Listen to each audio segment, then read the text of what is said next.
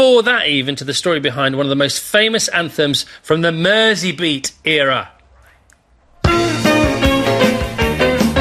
The sound of the 60s was all about Liverpool.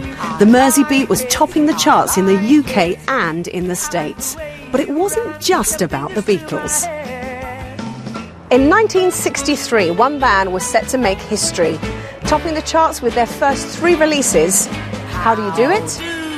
I Like It, and You'll Never Walk Alone.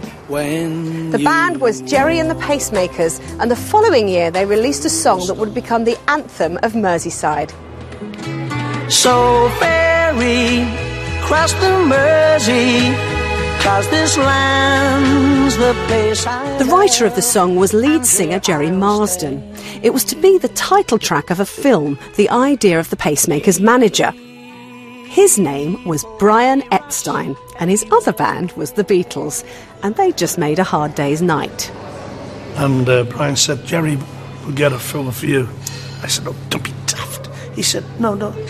And he came up with the book, Ferry Across the Mersey, written by Tony Warren, who did Coronation Street. And he said, have a look at that and see if you can write some songs.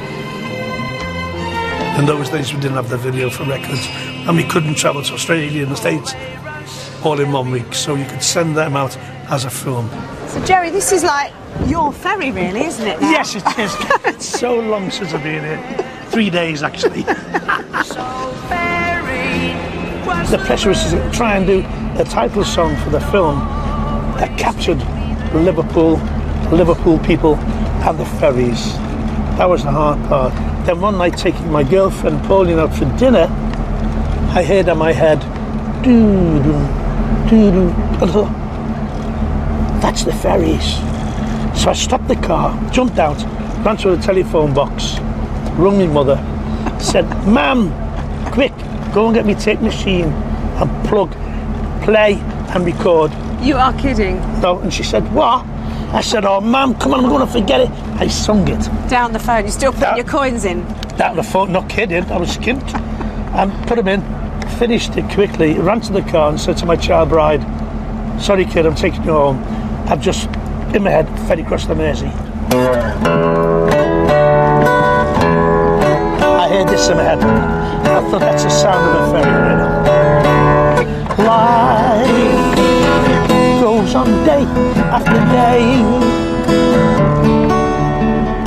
Hearts torn in every way. The thing that was most important to me, people around every corner, they seem to smile and say, we don't care what your name is, boy, we'll never turn you away. That's what Liverpool are. That's what they were to me, and that's why I put it in.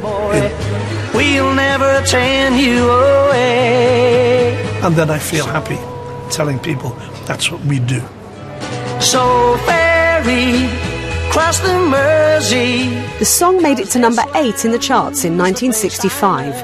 24 years later, it reached the number 1 slot. But in tragic circumstances. The Hillsborough disaster. Gerry re-released Ferry as a charity single with some famous friends. I wanted to help the people who'd lost husbands, kids, and they needed money or they needed help. And the only way I could think of doing it was by putting a record out and all the proceeds going to the fund. And thank God, Paul McCartney helped me, Holly Johnson, God bless him, and the Christians. For Gary Christian, it was a chance to reinterpret a childhood classic. And is this a song that you'd grown up with? Yeah, I mean, it's an iconic Liverpool song, you know.